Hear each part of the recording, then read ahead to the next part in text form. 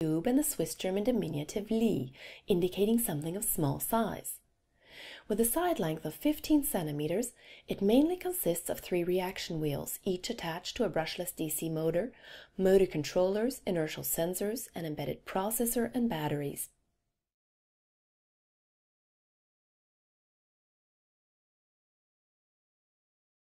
Inertial sensor measurements are fused to get an estimate of the tilt and angular velocity of the Cubli, and the Hall sensors provide the angular velocity of the reaction wheels.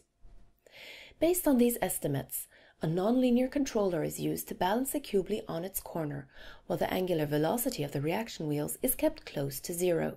Although this method of using reaction torques is similar to the one that is used to stabilize satellites in space, due to gravity, the algorithms used here are very different.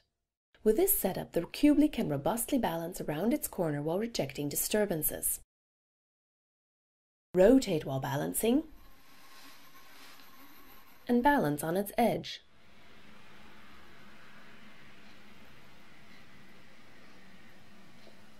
In addition, the momentum wheels can rotate at very high angular velocities and build up sufficient angular momentum. A rapid braking of the wheel allows it to transfer the angular momentum to the Cubli's body. This allows the Cubli to jump up from a resting position to a balancing position without external support. Balancing on a corner is achieved through 2 subsequent jump-up maneuvers. The first maneuver raises a Cubli from one of its faces so that it balances along one of its edges, and the second raises it from its edge to one of its corners.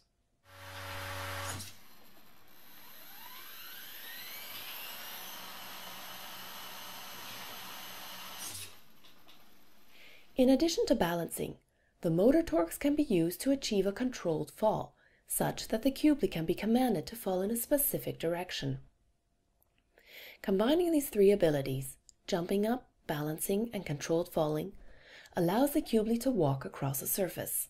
Some researchers hope to use this method of locomotion for planetary exploration, while others are using it for self-assembling robots. But for us, it is just a cool little cube that can jump up, balance, and walk.